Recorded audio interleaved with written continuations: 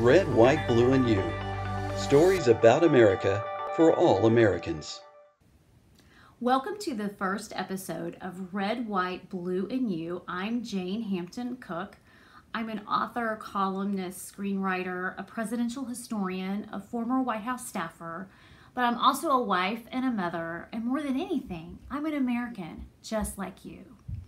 What I want to share in this series are stories about America for all Americans, regardless of our skin color, male or female, ethnicity, our religious beliefs. These stories are for all of us. So to start, I wanted to ask this question. What does the U.S. flag mean? Well, the Continental Congress gave us the answer on June 14, 1777. This is what they said. Resolved that the flag of the 13 United States be 13 stripes, alternate red and white, that there be a union of 13 stars, white in a blue field, representing a new constellation. That's all they said. They didn't talk about who made the flag.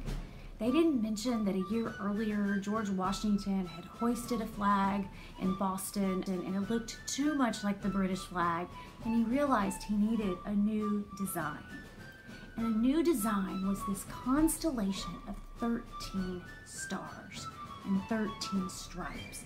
Gone were the 13 British colonies. Replacing them were 13 states.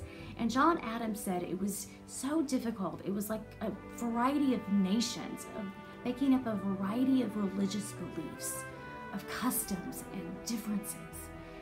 It was hard to come together, but they did under this idea of America. So what does the flag mean today? If it meant union and unity in 1777, what does it mean today? Well, it still means union and unity. But today we have 50 stars on our flag, representing 50 different states.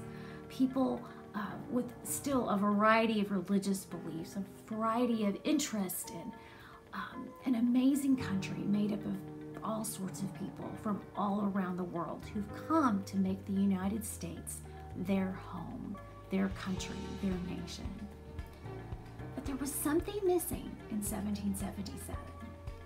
I wondered, why didn't the Continental Congress define the meaning of the colors? Red, white, and blue. They didn't say anything about it.